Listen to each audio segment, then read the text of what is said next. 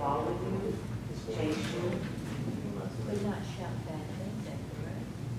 Well, shouting is shouting, following is following. That's And you said that wrong? yes. May not do anything. All right, so good morning, everyone. We're about 5 minutes after, so I'm sure we'll still have a few people come in to join us, but we're going to get started so we have plenty of time. My name is Bear Atwood, and I'm the chair of the National Boards Committee on Advancing Voting Rights. And these are our committee members. Want to introduce yourselves quickly? Hi, I'm Judy Polson from Now New York State and Now New York City. I'm on the board from the Northeast region.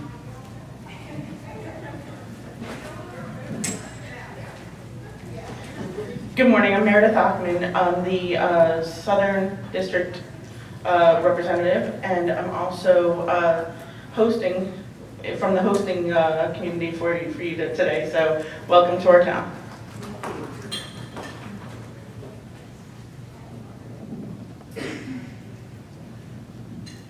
So before we actually dive into the meat of the workshop, I wanted to talk to you about the National Action Program more generally.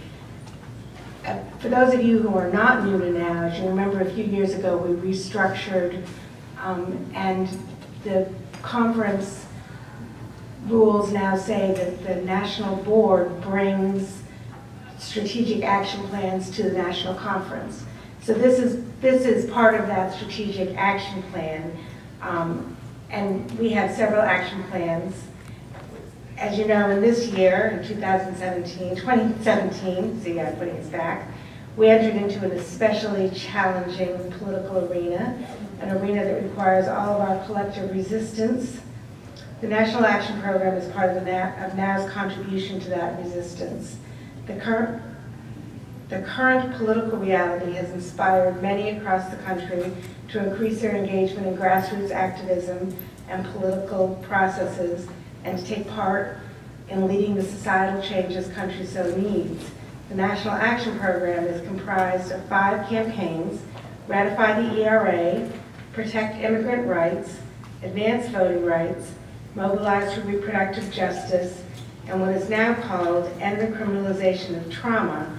Each of these 5 campaigns provides activists with tools and resources to mobilize and to take action.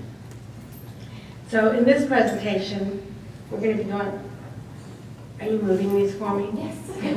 I realize I can't see it, so. In this presentation, we're going to be going over the Advanced Voting Rights Campaign and the current state of voter suppression more broadly across our country. We hope we can offer some insight into what we've been working on, the state of voting rights in America today, and where we hope to go in the future.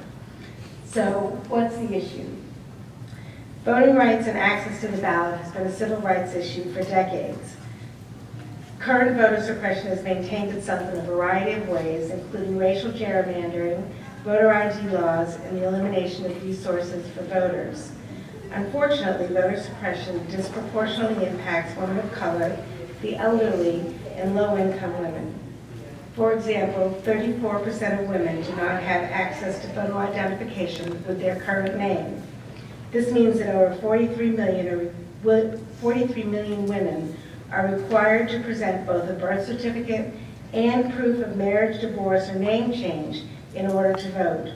These bureaucratic hurdles exclude legitimate voters who do not have documentary proof of their citizenship, and these citizens are primarily women. So before we delve into the current state of play with voting rights, we've put together a brief history into some of the most important moments in voting rights for women. We begin with the Seneca Falls Convention of 1848.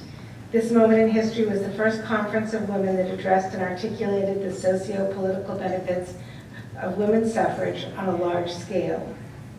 By 1920, women had fought for the right to vote and won. However, this did not guarantee access to the ballot for all women. Since the early 1930s, women of color have been systemically excluded from the voting process through a number of tactics.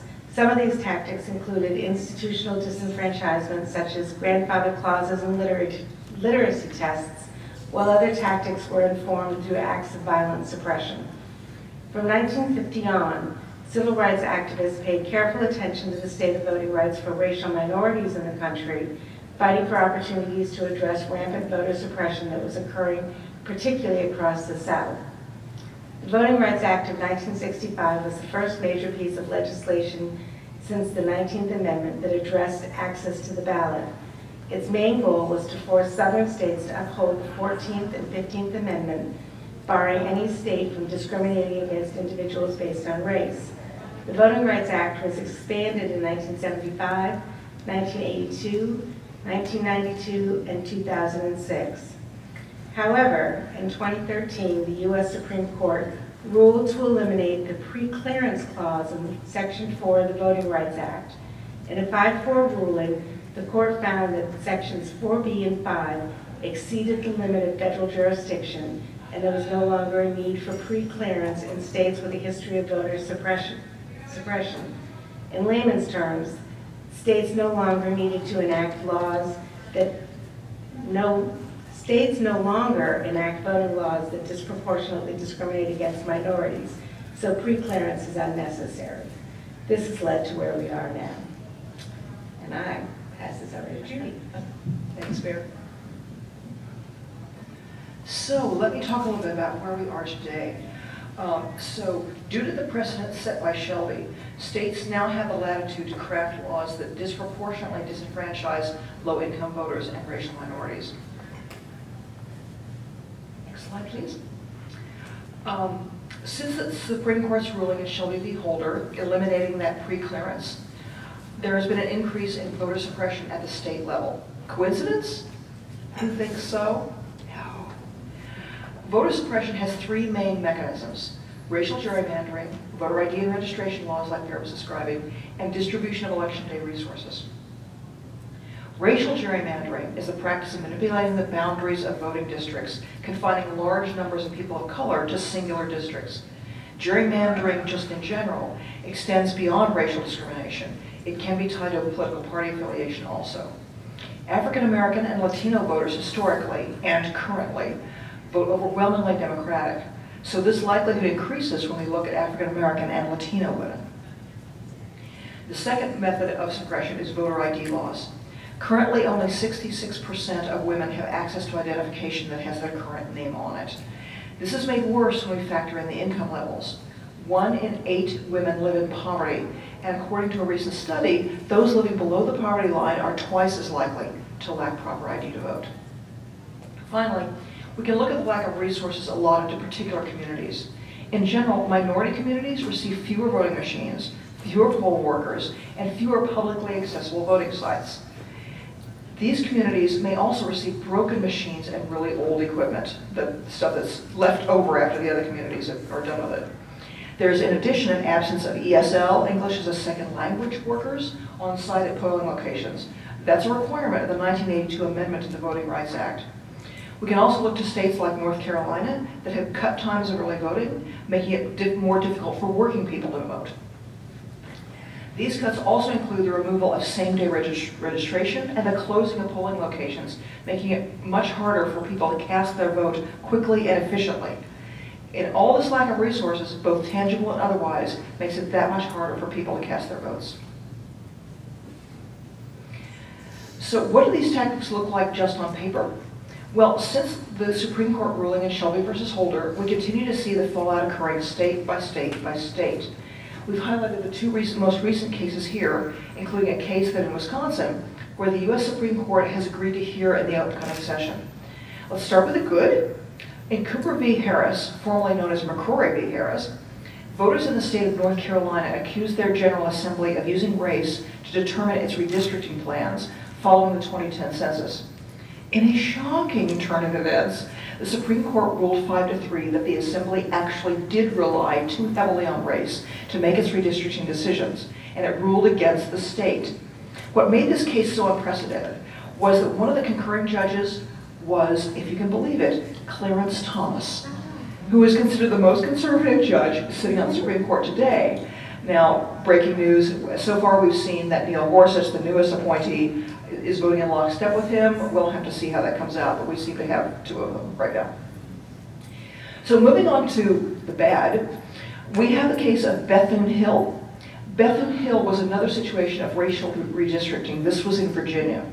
Virginia voters accused their legislature of violating the Equal Protection Clause of the 14th Amendment through their intentional attempts to suppress the vote of African Americans through their new redistricting policies.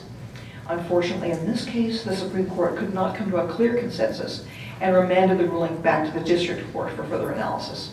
More to come on that. But for the good, last week the Supreme Court agreed to hear an appeal over districts in Wisconsin after a lower court ruled that the state's new redistricting plan was, to quote, an unconstitutional partisan gerrymander. This is the first time in 10 years that the Supreme Court has taken on a case on partisan gerrymandering. In this stage, we're beginning to acknowledge that a large number of these tactics being used are to bolster the power of the Republican Party. So let's move on to the Trump factor. Too early in the morning to use the T word. The 45th president's administration is accelerating these encroaching attacks on voting rights. In addition to state legislation, Trump put forth an executive order creating the Presidential Commission on Election Integrity. That commission is an attempt, despite the name, is an attempt to validate Trump's false narrative around, so much voter fraud happening with illegal immigrants voting and all that stuff that we know is nonsense. This committee is largely headed by notorious anti-voting rights politicians like Chris Kobach and Jeff Sessions. In an uplifting turn of events, though, it was announced last Thursday that Senators Patrick Leahy and Terry Sewell were reintroducing the Voting Rights Advancement Act to address what's happening at the state and federal level. So we have some hope from there. We need to keep an eye on that. So, In the news today, Yeah. or last night, they said that they're going to allow, the federal government is asking each state for all their voter information. Your name, address, last four, your social security, your party, and voting record. And Ooh. 2 states have refused to do this. Virginia is one. that sounds kind of scary. Yeah. So thank you for raising that. We'll see how that comes out. So that's something we've got to watch. So far we've been talking about voting in sort of mostly a broad sense. So why does this matter to now? Why is this a feminist issue? Well, we've mentioned already that voter suppression is an issue that does greatly affect women. Studies have found that women are disproportionately affected by voter suppression laws. There's 3 reasons for that. Women, and particularly women of color, make up most of the low-income voters. Therefore, voter suppression laws that require a new ID are a heavier burden on them. And when it comes to distribution of services, a 2015 study found that 500,000 people live 10 miles away from their nearest polling site. This really affects those without access to a car or without access to decent public transportation. Secondly, women are also the primary caregivers to their families. Therefore, laws that remove early and absentee voting make it much more difficult for women to vote. And finally, and let's be honest about this, these laws were targeted attacks from the GOP to hinder Democratic voters from reaching the ballot, and women of color in particular tend to vote Democratic. 94% of black women we know voted for Clinton in 2016. So, we have a game. We have a fun game. Fun game. You all going to hand out the scenarios for us? The scenarios are on the So chairs, I think. we're going to do a game. Oh, they're on the chairs? We're going to play a game. We're going to have you divide into 4 groups. So each side of the room divide into 2 groups, if you will. And we're going to have you test how quickly and efficiently you'd be able to cast your ballot if you were one of these scenarios. So you can divide into 2 groups on this side and 2 groups on this side. Each of your groups is going to be given a scenario. Each scenario represents a different person in a different community who needs to vote. I know it's All right, this is hard. Okay, so we can take a few chairs.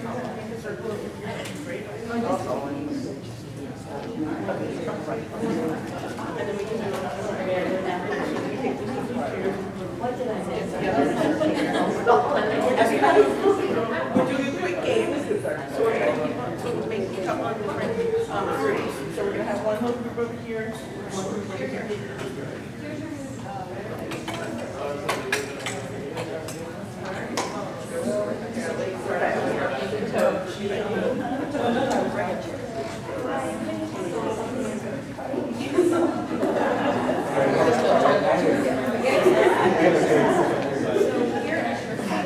I know. This is hard, I know. All right. So each of your groups is getting a scenario. And the scenario is going to represent a different person in a different community who needs to vote. On your paper are a list of facts. Use these facts to determine and navigate a plan to cast your ballot. You have 10 minutes, and then you're just going to come back and tell us all as groups how you're going to cast your ballot. So quick 10 minutes. Let us know when you're done.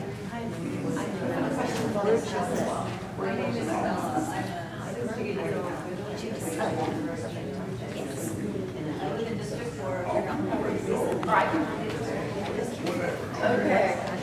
All right, so this is Farah. She's 42, Atlanta, Georgia. She works at Michael's as an hourly employee. She has 3 children, Joya, Angela, and Rachel. They are 7, 9, and 13. The entity that you she also makes an election that spend time with her children and encourage their interests. Election day is always a difficult process. Though the polls are open from 7 a.m. to 7 p.m., the lines at the local polling station are often 2 hours long. So I get there for my job is 45 minutes. The previous years I've asked Ross for the day. He has said that because election day is not a federal holiday, I cannot have a day off. I looked into early and absentee voting. Those options have been reduced in my state. I consider this a day off before, but financially it's really not an option. My youngest daughter Rachel wants to begin taking piano lessons, and I need 10 minutes before the classes. I know that it's impossible because it's too long to make it to the ballot what she wants to do. We're thinking of a plan for her to get to the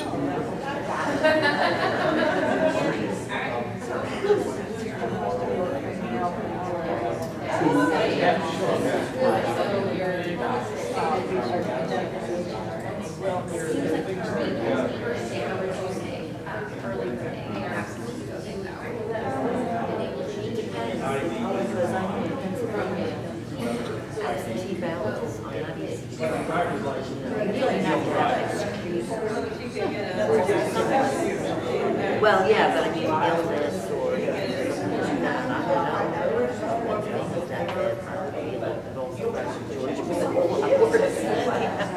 So she said that's the idea, that we're supposed to look at this with the idea that absentee ballot is not. Florida is very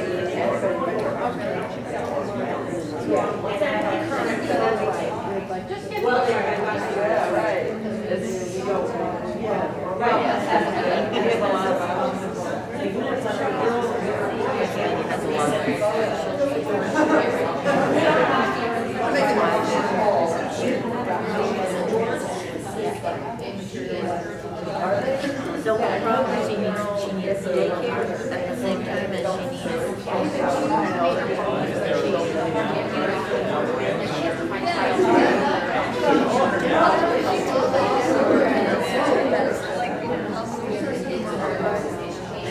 Not as his siblings. That's age. If they're taking care of somebody else, you're also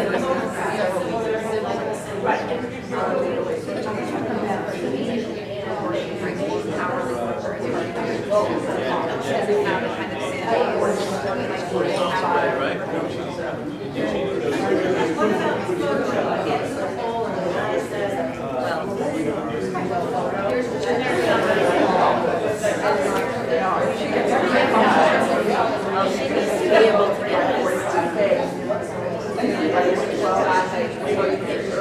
But the party, both of them are at the so you're right, we go to help her get so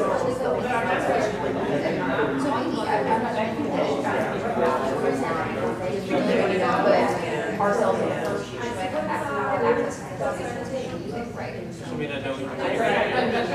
Which is at that time. But the local party or could be providing childcare.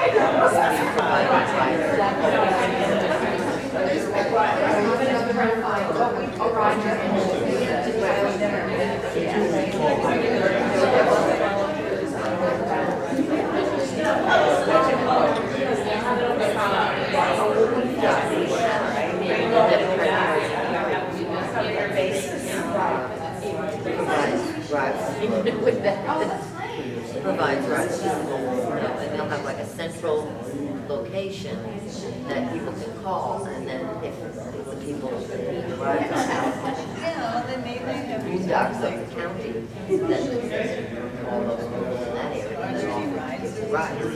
So yeah, that works pretty well. It works pretty well, but the childcare part is difficult.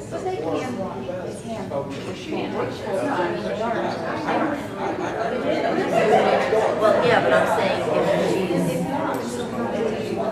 when she's done working, in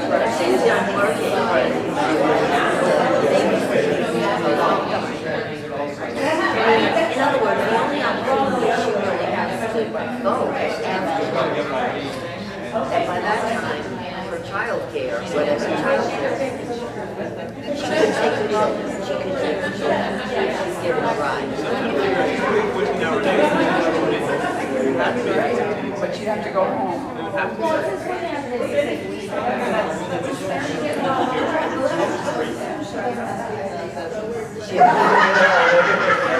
Hourly workers,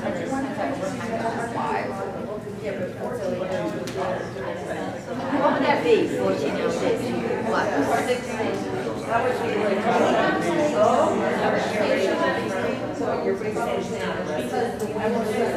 it has to be an absentee, that's what you're saying, 14 hours, there's no... We should have Sunday.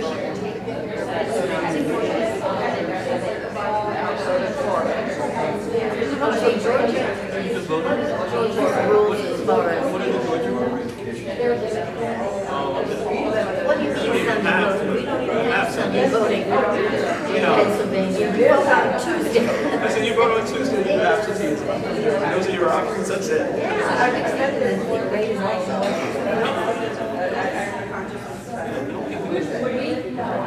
So Georgia has, I think we're. I was just saying. so Georgia's We never had it, so there you go. do they have early voting? So we're supposed to be dealing with this woman's plan based on what they're going to do, not on what it is right now. This one's from Georgia.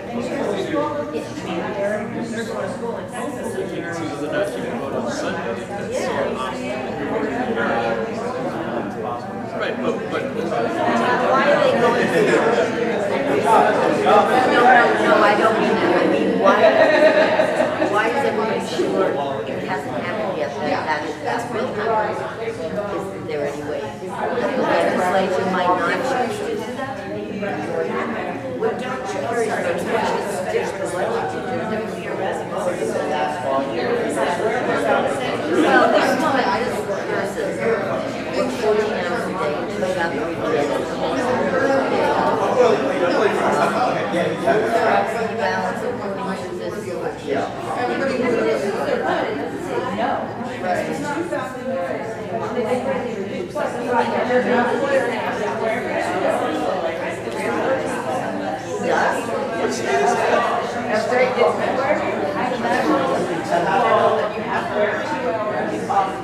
Okay, then the ride to the polls thing is an option for her. Thinking. But still, she has to. We've got about 2 minutes left. Does anybody need more time, or are we good? You can do the last 2 hours.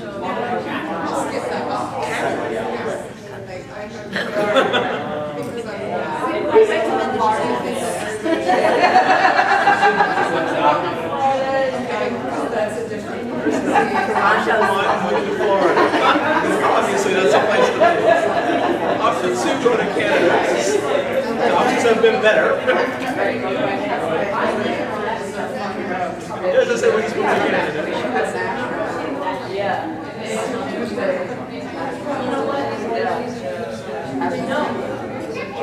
Everybody should be registered at birth.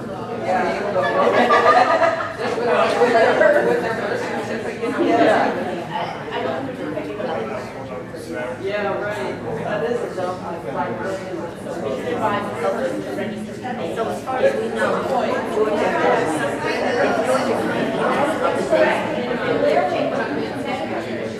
early voting,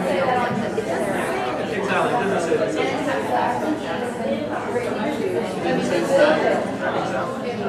yeah, well, that would be option one would be, that's.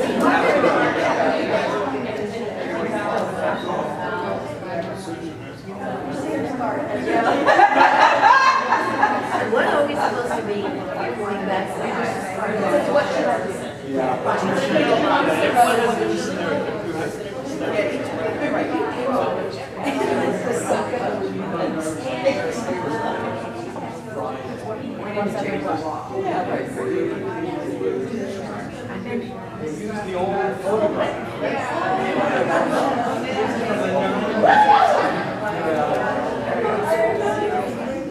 Are you all ready to reconvene? If you could just quickly, from your group, pick somebody to report back to all of us, that would be great. Report back. Get a run. It'll be entertaining. You should contact her local. No, I think a party also needs to be reaching out to people. Well, that's what I'm saying, is that You know, a party needs to step up as well. if they do rides to the polls or something like that, she needs to know that. If she doesn't know it, she needs to know that. Putting pamphlets out, telling people, you know, which things. There are a lot of people in the same boat.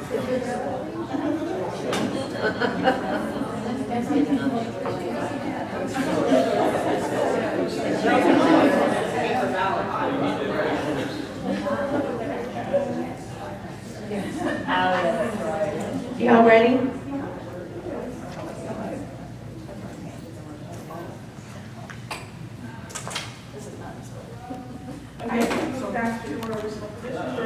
Or stay where you are, whichever, wherever you're comfortable.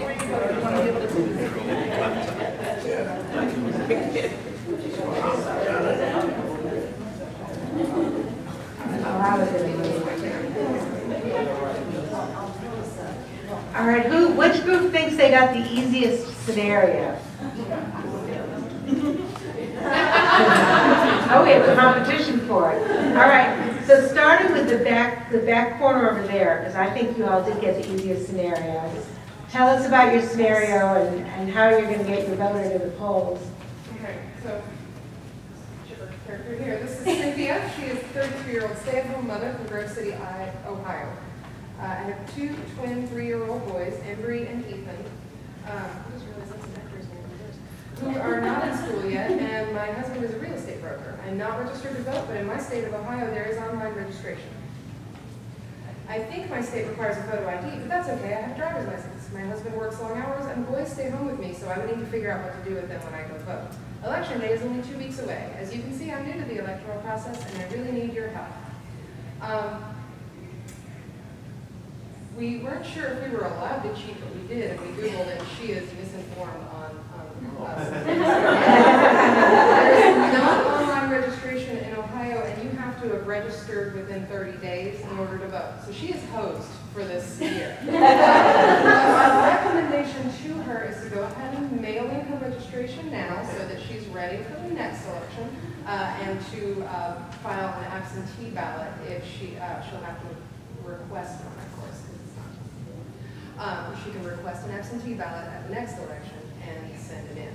Our recommendation might also be take the kids with you. It's a great opportunity for them to learn, but it depends on how much of a handful little Embry and Ethan are and how long their lines are. So that might not sound like fun. In Ohio in November. So that's what we came up with. Anything to add? Great. Great, thank you. And, you know, I think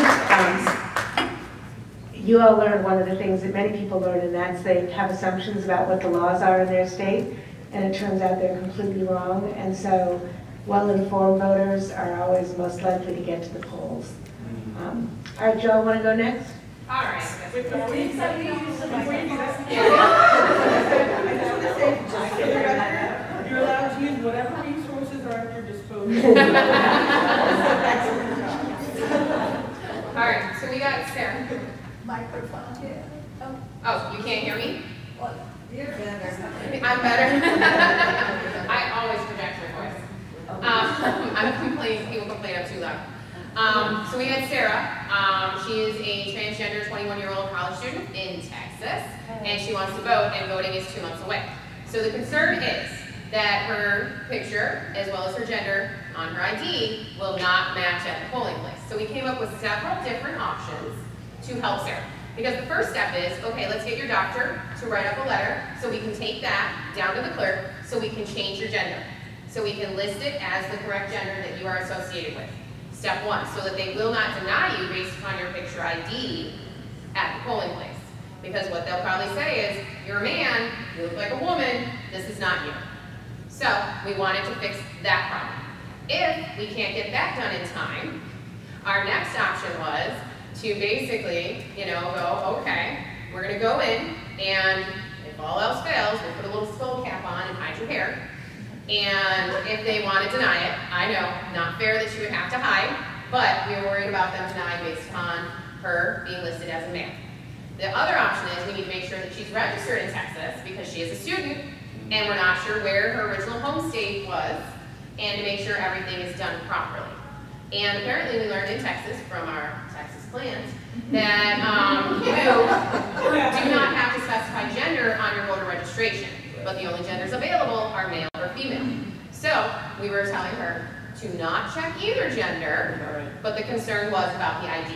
So we were working with her on ways of trying to fast track the process of changing the gender on her voter's registration ID. So, yes, we felt that it was easy because I'm a plant for people who work. I work with a lot of people in the transgender community. So. I have a question, actually, for Texas. I was wondering, or for anybody, can you check both instead of checking either? I have never had anyone check both. Would they deny that? I have no idea. They might take it back. They might. Also, she can vote wherever she's living, even if it's at a dorm. At least in Texas, they can vote. They can send a voter registration card to her dorm or to a friend's house, mom's house, wherever she'll be on election day is where she should be registered to vote in Texas. Any questions? Thank you. I just want to, the only thing I want to add to that is that sometimes changing the voter ID is not as easy as just getting a doctor's note. I don't know if it's the same thing in Texas, but I know at least one person whose birth certificate was required. The birth certificate came from Romney country when Romney was governor of Massachusetts, and when he was there, he actually physically had them make cross a line over the where it says male and female, and so ultimately it nullified those birth certificates where they have to actually get new birth certificates. So it may take a lot longer. This is something that scenario would have to check into at least 6 months in advance, just to make sure in case there's anything complications there. And that's what I have back. Yeah. Cool. But thank you, beautiful, excellent job. Back corner here. That's you. Okay, we have a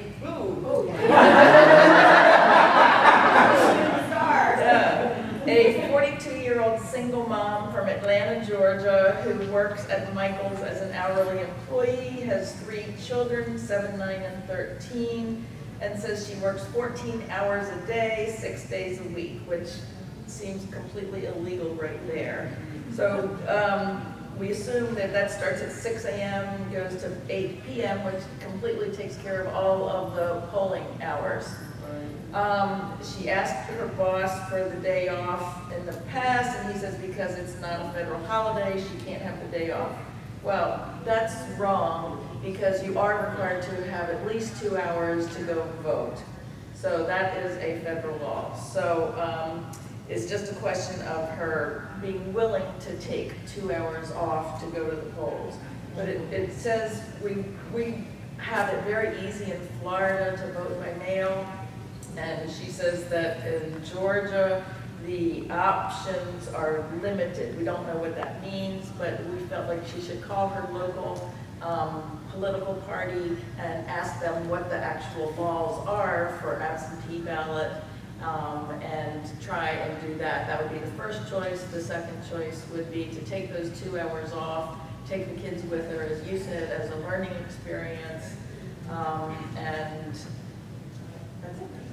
Right? But it takes 2 hours to vote. Right. Oh, yeah, I forgot. There were two lines. Some of the lines. The lines are a problem. So really, it all comes down to absentee voting, or voting by mail, as we call it in Florida. So then you gotta give the kids whoever cares for them. Well, okay, that is it. We did discuss souls to the polls, Sunday voting. So, yeah, we could try. Hopefully there is Sunday voting in Georgia. No, but they said no, there was something about that, it was getting eliminated, or? It will be. In Georgia or all? Georgia. Just Georgia. It will be eliminated Sunday. It's eliminated here in Florida. No, it hasn't been eliminated. No, they moved it 1 week. They moved it 1 week. It used to be the Sunday before the election. Now it's 2 Sundays before. So that's what they did. But we still have Sunday voting in Florida. Up to your supervisor of elections to set the hours. I just wanted to mention that the mail-in ballot is something that a lot of good feminists are pushing, and the all-female officials in state government in Oregon have pioneered that technique, and that is a good model for people to look at. And I think pressuring our legislators to go in the states where we have a chance of getting that passed is a great idea. And I just want to mention my favorite saying of recent months in the special election in Montana, where they were considering having a mail-in ballot. The head of the Republican Party said, "No, too many people will vote and the Democrats will win." Right. Yes,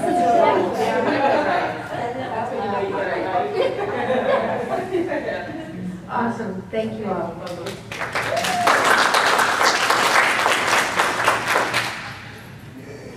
And our fourth group? All right. We have Ella. Ella, I'm a 68-year-old widowed retiree from Richmond, Virginia. She lives in a predominantly suburban congressional district. I must make it to the ballot. My designated polling place is 2.5 miles away. Remember, widowed retiree here. Unfortunately, I do not drive. My children currently live in D.C. and New York. My state does not allow early or absentee voting. Though I am a registered voter Democrat, I've had difficulty in the past voting. In Virginia, you must have a photo ID to vote, which I do not have. I have a birth certificate, but I've been told that that would not be enough. And I also have to show a passport or state ID. It doesn't say, but I assume she doesn't have either of those. I'm on a fixed income of $700 a month through Social Security. I spend approximately a quarter of that on medication that I need for a number of ailments, and the election is 4 days away. Okay. So the first step, as in all things, is call your grandkids to get online and find out what documents she needs to establish residency, or call the state ID office. She's more likely to get a response from her kids, your grandkids. Call the local Democratic Party. See if there's a precinct captain who's got a Get Out the Vote campaign, who can help her to get her ID. And see if they've got people for their Get Out the Vote campaign to get her to the polls. And at the state ID office, she'll need $29. So that takes commitment given her low income here, and that's as far as we got. Well, we also found out that she can't renew it in person, it has to be by mail. Well, I thought you said you got it by, you came back by mail. Well, it came back by mail, so 4 days isn't enough, so that was a problem. She was just waiting too long to get the ID. So she should probably just get the ID anyways, because she's going to need it. But it wouldn't get her in time for voting. Some states will waive ID payment as long as you can prove that you're on food stamps or on Medicaid, and it sounds like she's getting the minimum Social Security payment of the $700 or probably $735. Basically, they will waive it as long as you can go in and show proof, such as proof of food stamps and proof of social security disability. So she needs to talk to somebody who knows the answers. And hopefully someone doesn't have access to someone. Right.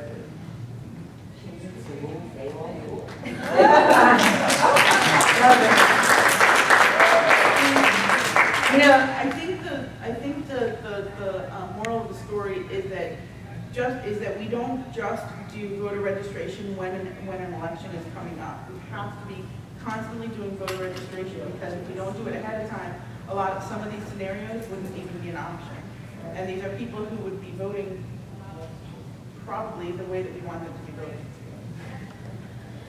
Meredith, is there a way, because I think this would be a great activity, because people aren't always aware of all of the different kinds of scenarios when it comes to this. Is there a way to get a copy of the scenario somewhere that you guys have? I would love that too, Mary. We have fabulous staff from the National Action Center in the room with us. Don't you want to introduce yourselves? Yes. My name is Rachel Watley. I'm Tyler Goodrich. And they would be happy to take email addresses and email anybody who wants the scenarios. Because, and they, by the way, were also in the group that were the brainchild of this game, so we take no credit for it. What we can do is we can put it on our now.org/National Action Program. Yeah. And we can put it under our voting rights section of our website. They answer with the ramifications and the issues and. We can write those up. Yeah, I don't know, they do that so much, you could, like, you're Amazing, you don't know. And I do think that's, you're right. That's exactly why we wanted to do this, because for so many people, they take voting for granted, that it's an easy thing to do, and the truth is that for a lot of people, it's just simply not an easy thing to do. Mississippi has a voter ID law, and when I was doing advocacy against it, so many people said to me, well, everyone has a license. And, that it's just not the reality of today's world, but there is that assumption about it. So we really wanted to just raise all of our consciousness a little bit about how complex it can be to vote. All right, so we're going to move on. Oh, do we have another question? Gordy? Just a comment. We've been talking about the process of voter registration and voter suppression, but one thing that we have to be clear on is Secretary of States matter. Because they're the ones who are in control of our state election system. So those elections, pay attention to it and get somebody who's going to correct the problems. Right. Yeah. Very well said. So we're going to move on in our presentation. Meredith? Your turn.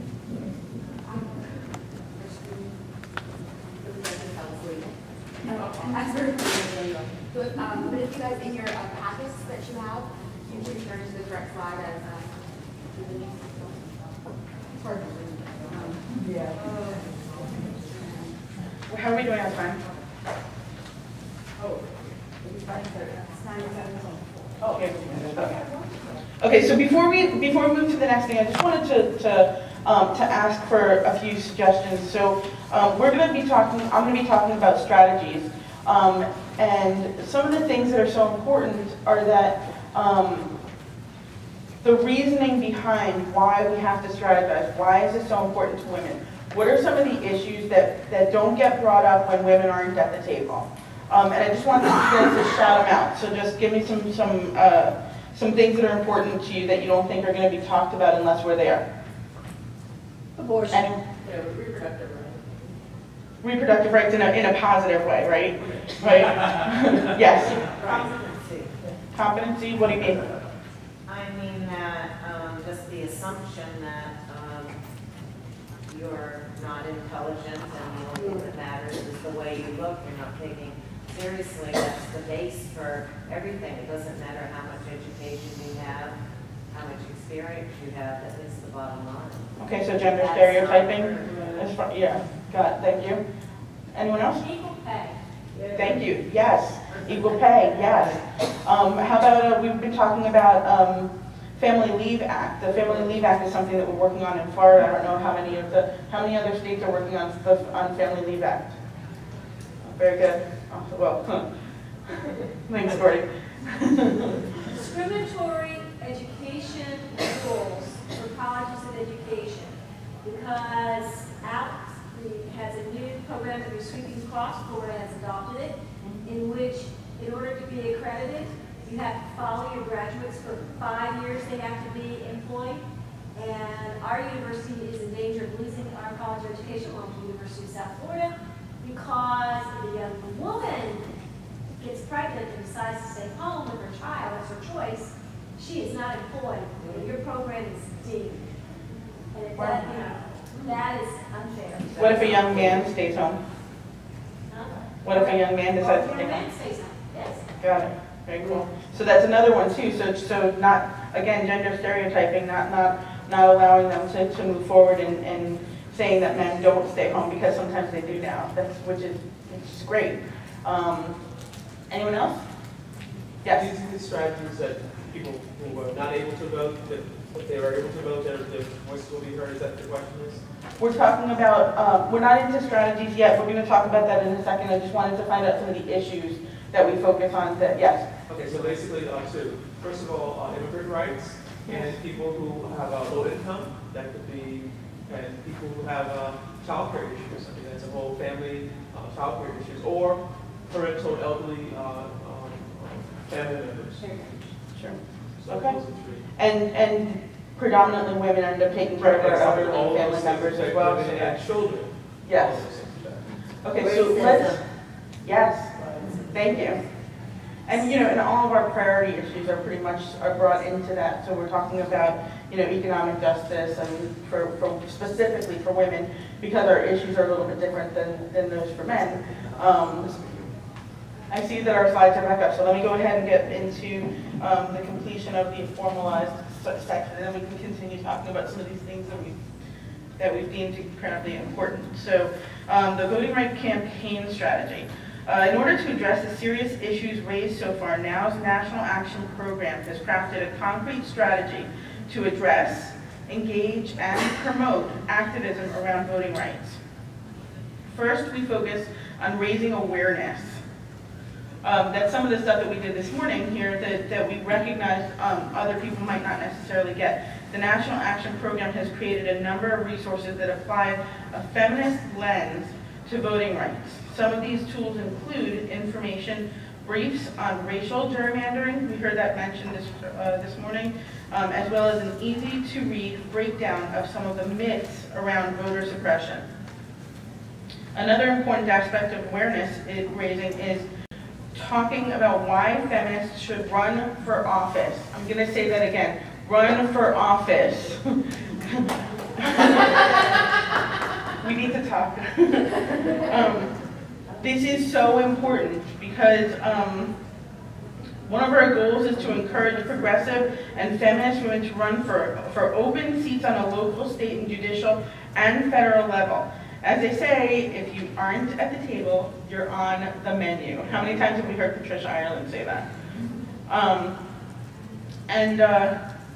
When we focus on the importance of engagement, primarily through social media, through our various social media channels, we have been able to promote a number of events, including our Voting Rights Facebook Live panel, which garnered over 4,000 views. Who's seen that? Anyone? Okay, find it. Look for it online, you're going to want to see it. On our advocacy work with the Voting Rights Alliance. Which leads me to our final strategy, conscious coalition building. National Now is a member of the Voting Rights Alliance along with approximately 20 other organizations, such as Rock the Vote, Rainbow Push, and the Hip Hop Caucus. Yes, the Hip Hop Caucus, if you haven't seen it, look it up. Through our work with these coalitions, we've been able to build a stronger relationship with legislators on the Hill who are closely working in D.C. to halt voting laws that suppress our access to the ballot. They're trying to stop us from getting there. What do we do when we have a hurdle in front of us? We go over it. We just do. One example of this is our relationship with the Voting Rights Congressional Caucus. And a few days ago, the Voting Rights Alliance held a congressional briefing with legislators on the Hill addressing some of the many issues affecting voters in the states. Next slide, please. Thank you. The future of advanced voting rights. Looking ahead, there are several ways we can continue to engage on this issue.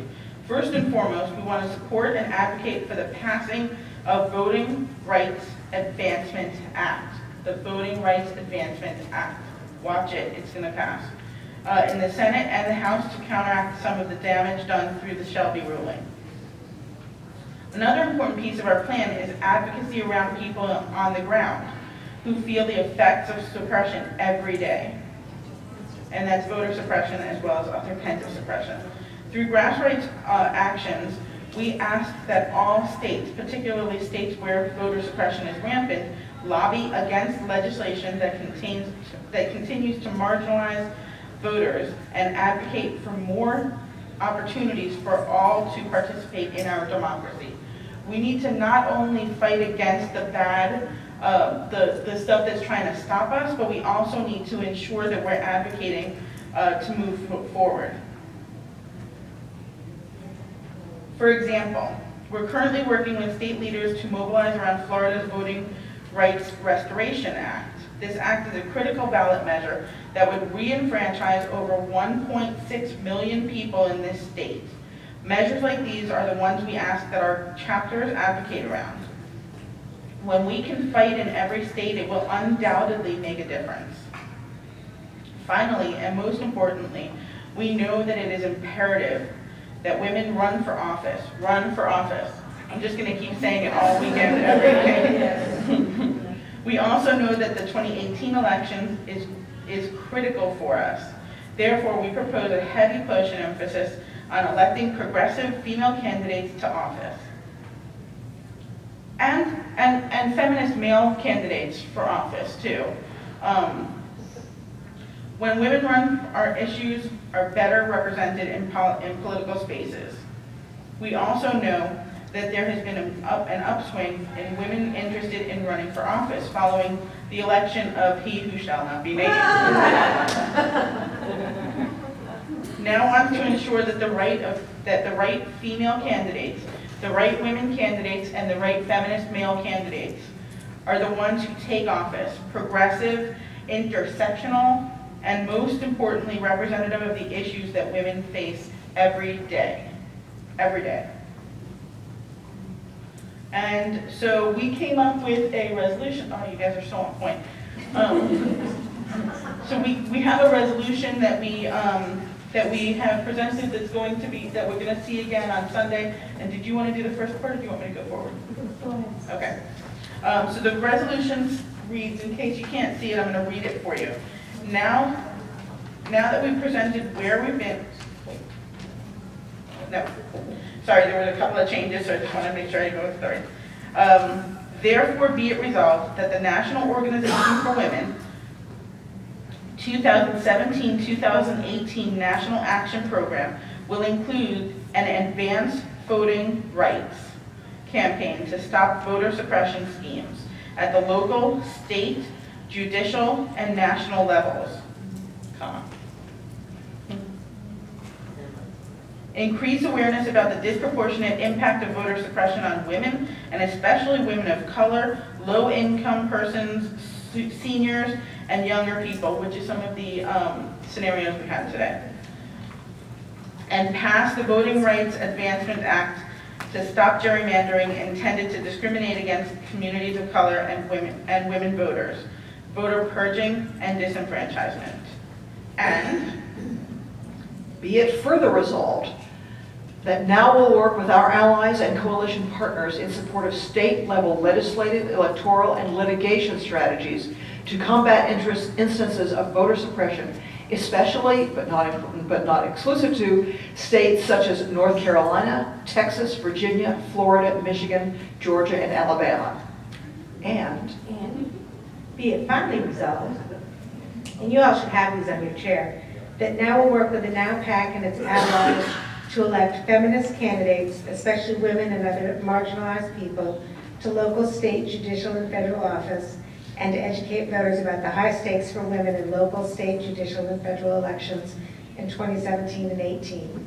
And so you all know what's going to happen is each of the national action programs will bring a resolution on Sunday to the floor to ask for because the conference is the supreme governing body, to ask for the conference's approval to work on that strategic plan over the next year. So this is the resolution that's going to come to the floor from our campaign. And you'll see there'll be 5 total that will come to the floor that come from board committees to the board and then directly to the floor. And so you'll see these all on Sunday morning at our final plenary session where we work on resolutions. So what I really hope is that you all will read them and think about them. If you see places where you think something's missing or that you think there'd be some great addition, you can make those amendments, request those amendments on the floor, but we would definitely ask for your support for our resolution on Sunday as well. So now we have time for questions. No questions. Yes. Gordy? Oh, I was pointing to you. I got that. What are the strategies for getting rid of a ban on felons voting? That's what we were just talking about. So one of the things that the Action Center is working with Florida on is, and so Meredith, I'm going to pass it to you. Yeah, I'm going to do that so we don't know.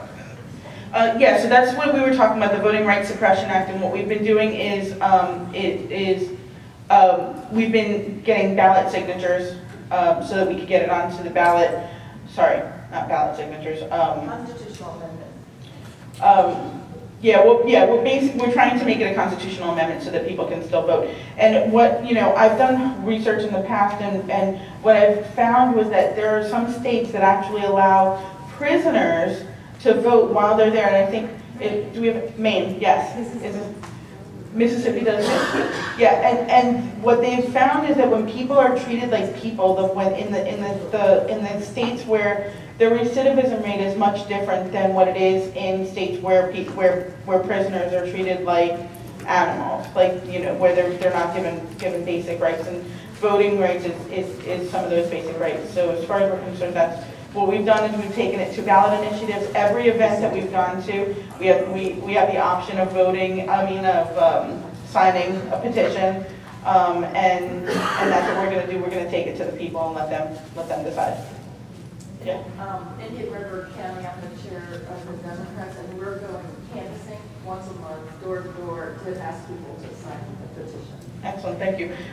Did you still have a question? Well, I was just going to say, what if we wanted to help in states where that have more voters' rights is more hidden? Could you speak up, please? Whatever. I'm from California, so we don't have as many issues maybe as Florida's the biggest. So the question is, what do we do if we want to help in states where the voting rights are prohibited in a lot of ways? Do you want anyone? I mean, I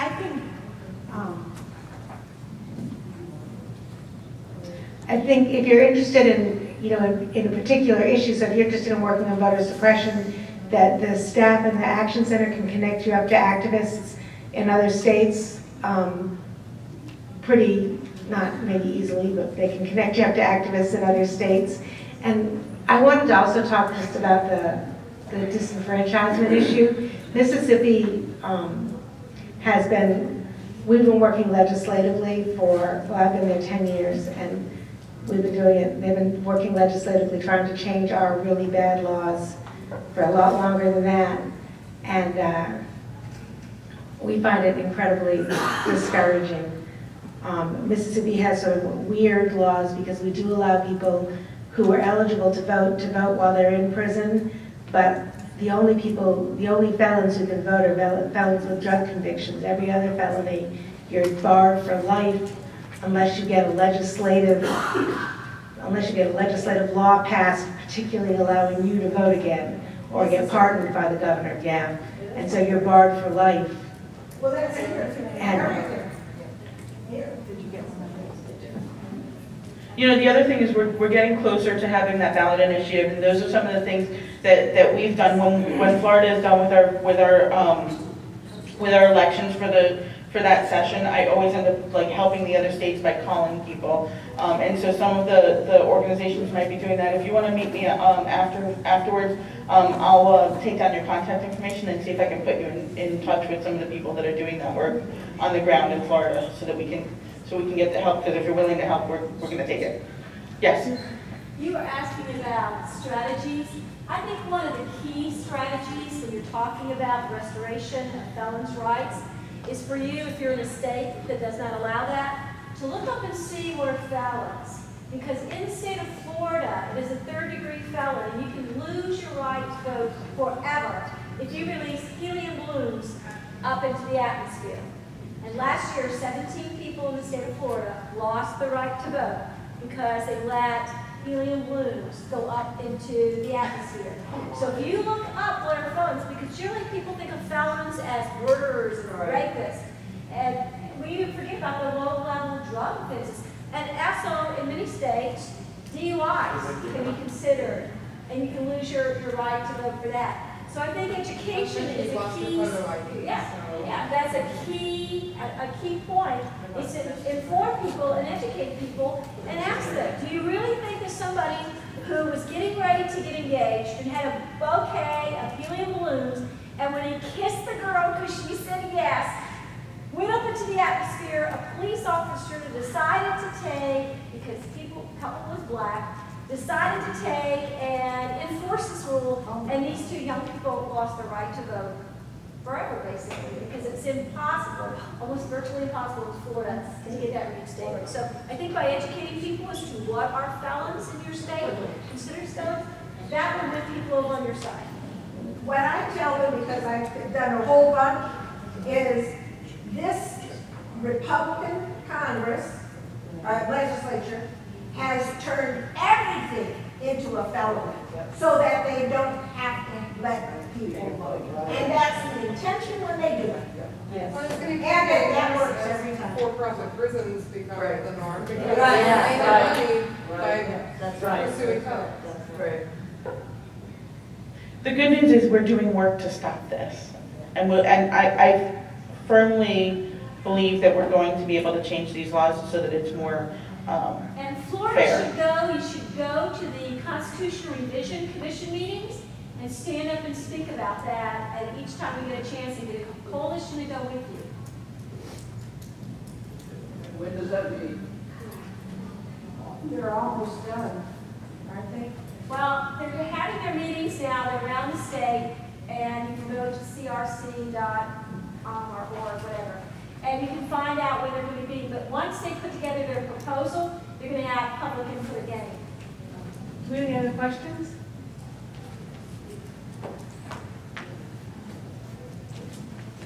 Then thank you all for coming.